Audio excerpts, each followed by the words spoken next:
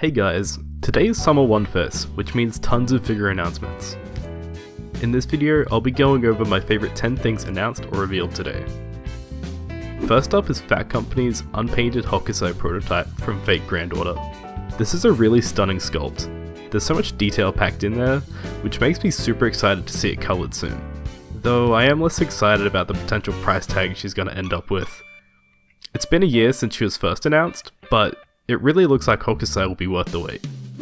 Next up is another Pokemon trainer from Kotobukiya, Elisa and Demolga. Super pumped for this since Elisa's Black and White 2 design is one of my favourite trainer designs, and they're going all out with the base here too.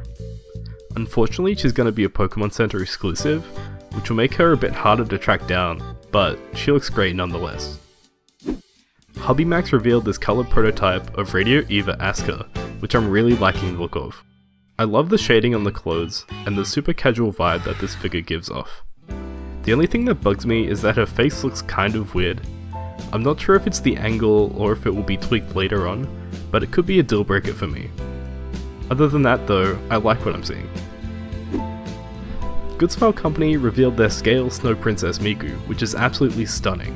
The colouring and detail in this prototype is amazing, and every time I look at it, I find something new. GSC has really impressed me lately, and I'm interested to see where they will price this figure, since their 10th anniversary Miku ended up being prohibitively expensive.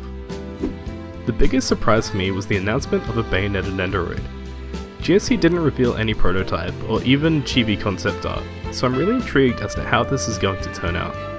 I prefer her character design from the second game, so I hope we either get another version or it will get incorporated into this one somehow.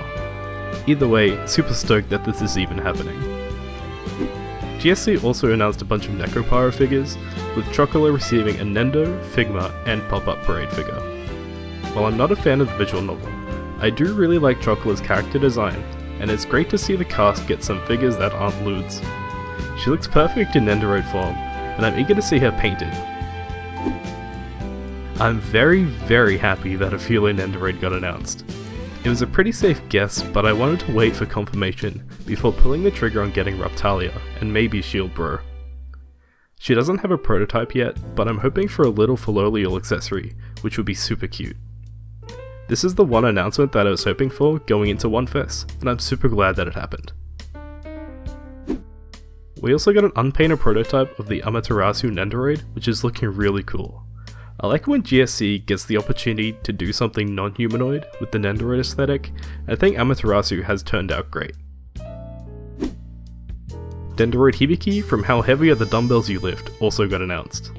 I love the energy they put into the concept art here, and it gives me a lot of confidence that they'll be able to successfully capture her charm in the final product. I hope this also means the other characters will get Nendos too eventually, and we'll end up with a ton of gym accessories. And finally, we saw the painted prototype for Tanjiro's Nendoroid. The colours are looking good, and I'm guessing we're going to get some really cool effect parts that will make for some killer action poses. Add in a couple of fun faceplates and accessories, and I think it'll be a really great release. Now we just need Zenitsu and Inosuke too. That's it for me this Wonfes. Let me know if I missed a figure that you're really excited for. There's a good chance I'll be picking up any of these 10 figures, so hit that subscribe button so you don't miss my reviews.